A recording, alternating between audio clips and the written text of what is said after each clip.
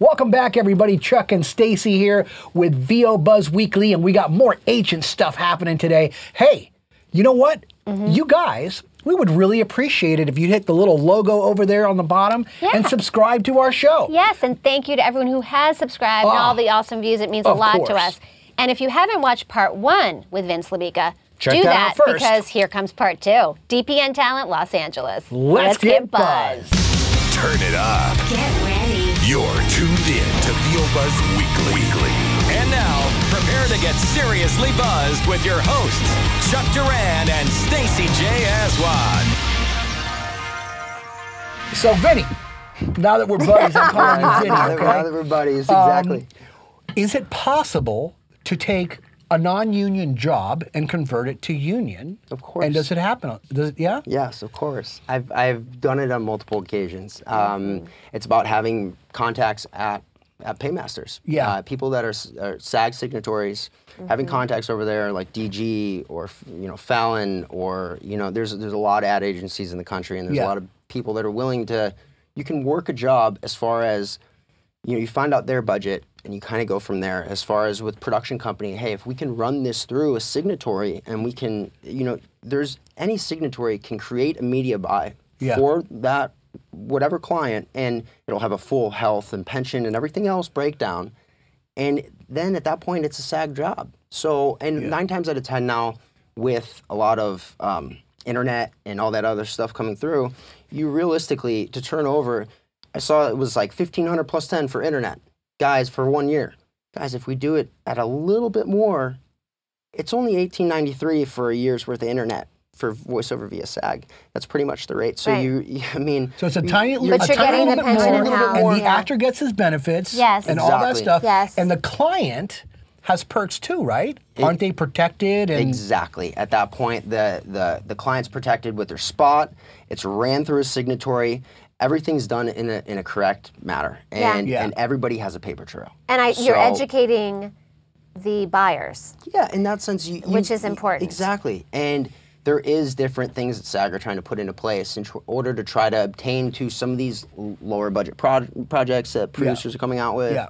And as far as some of the agents were a little upset about it, and granted, it's called a low budget waiver, but it's they're trying to make a middle ground, which everybody kind of needs to give a little to get a little in that sense. And I feel like if everybody kind of makes an effort, that we can keep things from going non-union and keeping them union, and keeping the business that everybody has so graciously made their livelihood, from slipping. Yeah. So Vinny, if you're looking at a new talent, okay, and they're not union. Obviously, DPN is a union talent agency, but they're not union, but they want to be. Would you look at a talent who isn't? Yeah, of course. Union if they got the goods? Of course. Okay. Of course. And then second part of that question. Right. Of course, that's good. Second part is, if that talent auditions for something that is union, or are they able to, and then if the client says, I want that guy, you just get Taft-Hard lead, or how does that work? Or does it work like that? Yeah, no, it's a great question. Any talent that, just to answer this in the first part, any talent that's non-union, that's striving to become union, because the union, all it does is give you health care and a pension, and it creates a structure around what you want to have be your career. Right. So to not have that structure is almost scary. So basically, realistically, anybody who wants to get in this business, it's their option. If they want to join the union and become FICOR, that's their option. But anybody who's striving to join, you should always still have that structure. Yeah. And of course, I take talent that are non-union that come in. If they have a sound, it's basically, it boils down just to back to if it sounds good. Yeah. Right. Or if it's something that you think that you could really sell. Exactly. Roster, and recently, I've taken on a couple different people that are they're non-union, and they booked right away. And immediately he became eligible, and then it was a must join, and now he's in the union. So there's definitely light at the end of the tunnel. It's just finding, it's basically reading for the right things. You never want to get involved in a project that's going to have a huge conflict area that could potentially make you a lot of money in a union And if it was a union job. Oh yeah. And you know, and it's so you kind of with these crazy buyouts that are in perpetuity, and it's just you never want to touch any of that just because it puts. Let's just say that one more time. Those are my two least favorite words. Do not ever sign any contract for a job in perpetuity. Never, ever, because you are completely killing your business. Yeah. It's true. Well, for some people, and you know, listen, everyone has bills, everyone has their path, but sometimes those numbers are appealing at the time, but you have to think of the long game, which is you just literally have... You do. I mean, it could put you in a position to where, hey, 15 grand sounds great right now. But if, you know, a similar product came out that was a competitor, but it was a union job, and it was paying, you know, 8 times the amount, you know, and you can't read on it, you're losing opportunity. So again, it boils down to a conflict thing. There's about 4 major conflicts in voiceover you don't want to fill up. Yep. Right, right. And you know, it's again, it's auditioning for the right things, and when you do audition for those things, getting some of these jobs that may seem very appealing off the bat, it in the long run you could. I had a guy recently, and he's older. He auditioned for. He's older, what, 45? Probably he's in his 50s. He's in his 50s, and he auditioned for a script that was. He read for me, and little did he remember it was like, what, 8 years ago or something. He read for something that was a direct conflict, and that was an in perpetuity buyout. Whoa. And lo and behold, we went online, and I found it. Yeah. So it's like, hey, if, you know, it just puts that person in a position to where, hey, unfortunately, you can't read for this. Because if the client were to see this, if I found it in 5 minutes, they're going to find it in 5 minutes. Yeah. So it's one of those things you just really have to be careful. Yeah. So. Well, and there's a lot of the fine print that maybe you don't always understand. And so, you know, that's why you need to have your advocates. I mean, I appreciate you weighing on that, because we know it's a sensitive thing right now. There's a lot going on in the industry, a lot of disruption. But let's talk about, if somebody is seeking representation, do you have any, and as DPN, do you have any do's and don'ts for somebody who's looking to get into a bigger agency? Realistically, it's when sending, everybody, obviously, I listen to submissions all day when they come through, but it's when sending them through, one, you see how long the letter is. If it's, I've had some where it's, you know, you want to read everybody's thoughts. It's like a Christmas letter? Yeah, but when it's over 2 pages you know, over a big, you know, and everybody wants to give their background and tell their story. But it's at that point you have to understand, it's almost like a mini interview. Yeah. You know, you want to show only the parts that need to be shown. Yeah. And going into detail about a lot of other things that maybe aren't really relevant to like, for example, what are some things that maybe they should mention in that email? Obviously, they should attach their demo, so you know what they say. Obviously, you know, you want to have your demo, a quick hello, and maybe if you're at another agency, you specify that. Okay. And because that's another thing too, you know, before you even hear the sound, all right, well, you hear their sound, and then you see, all right, well, not bad, and then you call them, oh, I'm still with so-and-so. And you're like, all right, well, so that you kind of want to be upfront with that, because that's, you know, it's all being transparent is the best way. They should mention if they're union or non-union. Is that something that you would need to know? You kind of want to go into the details. Union, non-union. Are you with another agency? Leave your demo, all your contact information, and from there, anything after that is just kind of friendly conversation. Maybe any current jobs they might have recently booked? Of course. Anything that don't tell me about what you've booked 4 or 5 years ago, but anything you've had very recent in the last couple of years, of course you want to throw that stuff in there. But it's since agents, and I'm just talking as agents as a whole. Yeah, as a whole, in general. They're very busy throughout the day. There's a lot of things, a lot of moving parts. So the easier and the faster that they can get the information, the core information that they need, is going to make it's a quicker decision to be made, you know, in that sense. Do you guys factor in, or how much diligence do you do when you look at people's social media presence, or does that factor in at all for you guys when you look at a potential client? I mean, realistically, as far as from a voiceover perspective, I mean, it's good to have a social media presence. You don't want to be overdoing it. A lot of people nowadays, especially, you have a lot of people, I guess, how do I put this, the non-millennial generation, that sees how the millennial generation posts, how often, and it seemed, I don't know if you guys, when you guys were watching the Super Bowl, but the kid that was standing next to Justin Timberlake was on his phone. We weren't worried about. Couldn't believe that. When he saw that, like $1 million a second right now on airtime. Yeah, and he's like, he was more interested in sending that picture to his buddies than looking at Justin Timberlake. Exactly, and now that is like it's become the norm. Everyone's on their phone and this and that. So realistically, there's a lot of older, I guess, non-millennial generations that feel, well, I have to be doing this, I have to be doing this, I have to be doing this. And what I've noticed is sometimes they're on it too much. They're either posting things, maybe I went to an audition today, or I went to this, or went to that. And sometimes, again, holding your cards a little closer to your chest is sometimes better in this business. Yeah.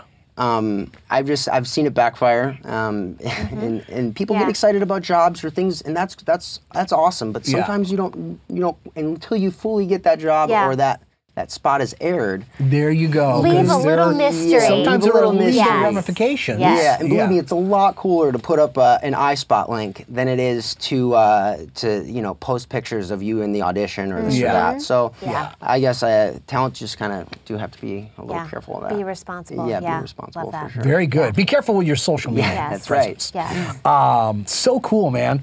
Let me see here. I know we have some more. Oh, hey, Vince.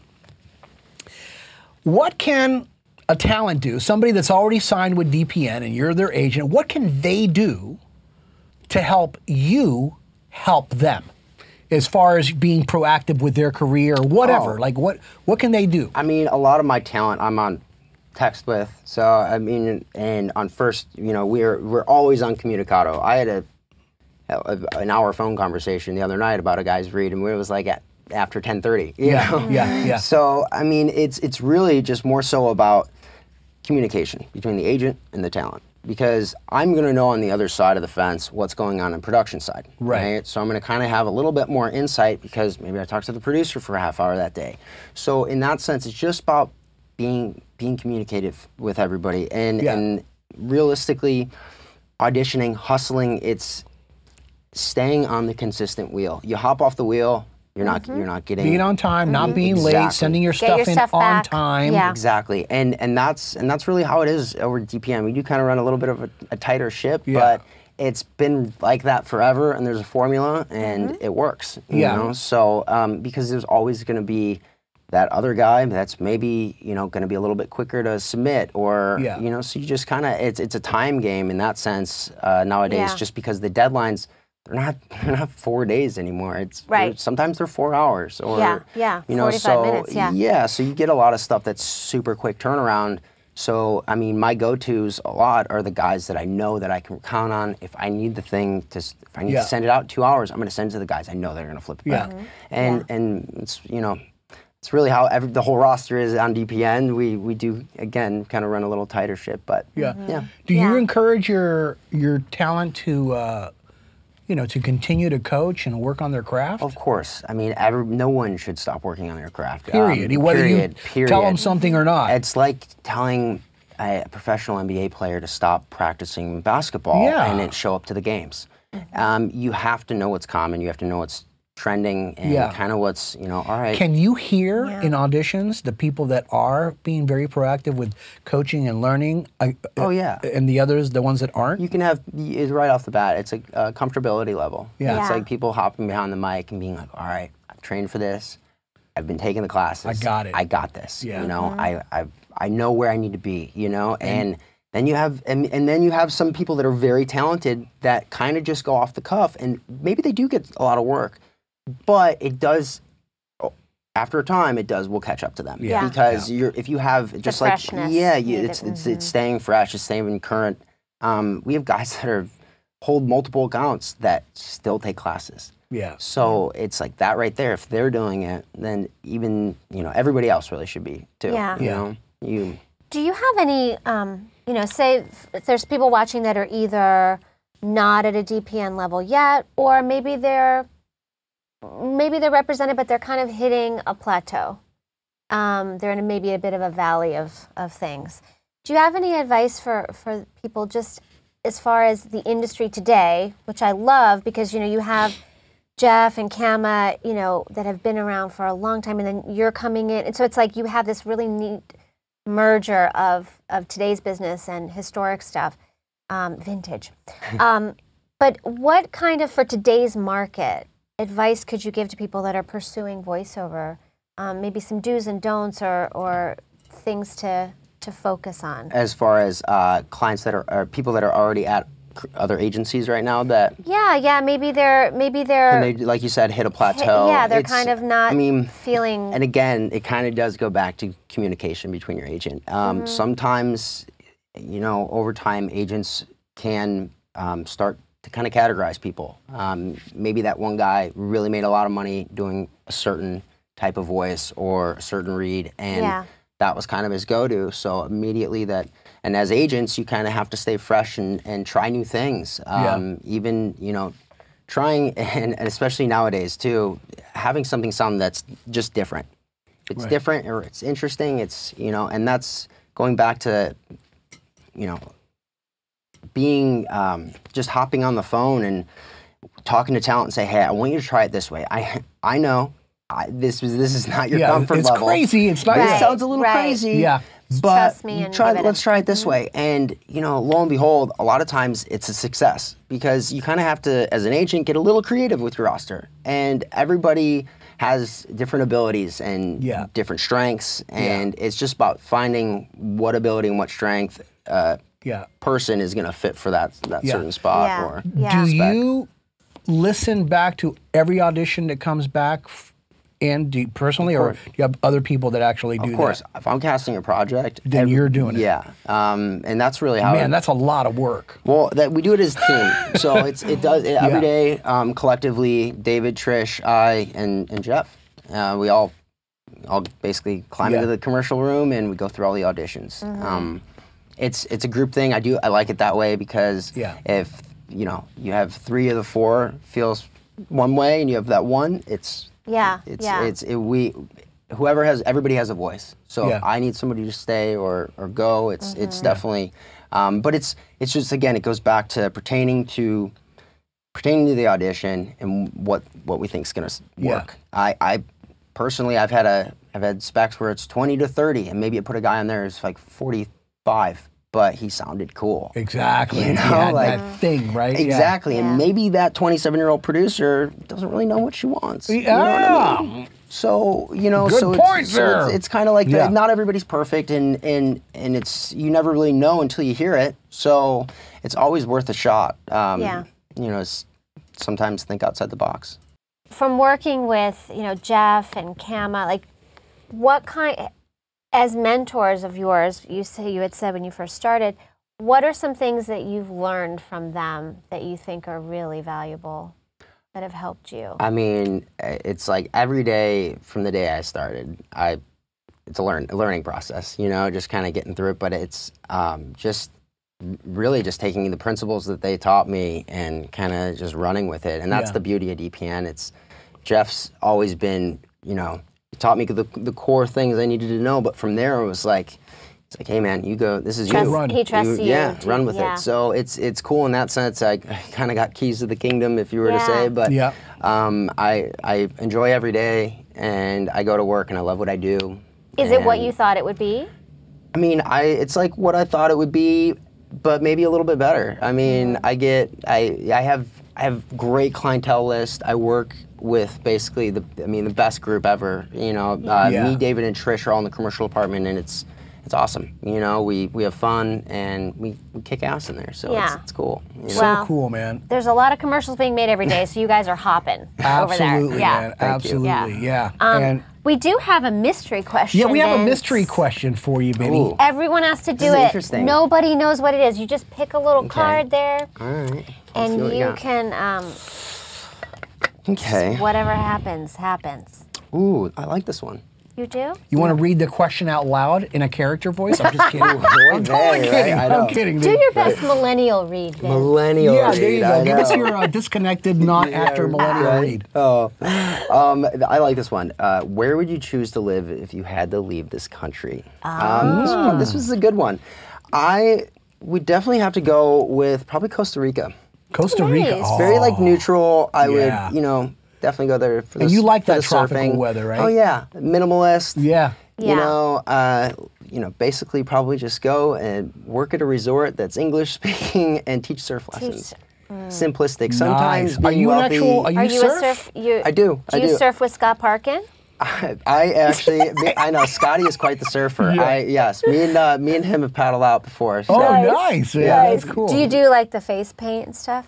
You know, is it zinc? Zinc. I have a buddy. He's a client as well. How do you know all this stuff? Man, I used to sail. I'm on the water. You know, I know the water. He rocks out the zinc. I'm not a big zinc guy. I definitely, I don't know the whole white face or the colored face. But I do have a buddy, Chris Bruno. He rocks out the war paint. Nice. Always. That's well, so you'll cool. have to post some footage of you surfing. Oh, one day. Absolutely. Well, listen, man. It was such a treat to have you here, Vince. What a joy to have you on our show. We've been wanting to have somebody to represent DPN because, I mean, all of my buddies are over at DPN, so I have this deep love for that agency. And I've asked Jeff before to be on the show, and he's like, oh, Chuck, you know, I don't do that, you know. So it's so cool to have you here and to have you sharing with us, man. Thank you very much. Guys, thanks so for much all for you having do. me. It's really a pleasure. It's exciting to cool see. dude, Thank see you. what's ahead for all you of guys are us. awesome. Thank you. I had a blast. Thank you. Hey, you guys take care. We're going to see you next time. Bye, everybody. Take care, guys. Hi guys, my name is Vince LeBica. I'm with DPN Talent Los Angeles, and I just got buzzed with Chuck and Stacey. Just to kind of leave off on a little ending note, my grandfather always used to tell me, you're always better than you think you are. So just always ride with that mentality, especially in this business. Well, that concludes part 2 with the very awesome Vince LeBica, DPN Talent. What an awesome agent. Man, I got to tell you, we've had other agents on the show. We've covered all kinds of questions for you guys. By the way, if you haven't seen those shows, you go check them out. But we went pretty deep here with Vince. You know, we got so many great questions. Well, everybody and comes at it from a different place, so it's really cool. And thanks to Jeff and Kama for letting him come over here and do that with us. We are so grateful to have him, and we're so grateful to have you guys. Thank you so much. Make sure to leave your comments below. And thanks, as always, for watching. We love you. Keep up with us on Facebook, Twitter, and Instagram. And just remember, you always have time for a little buzz.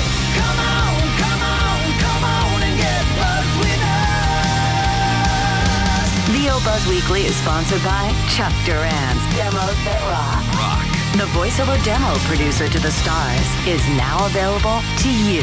Visit demosthatrock.com and take your voiceover career to the next level. See you next time, and remember, you always have time for a little buzz.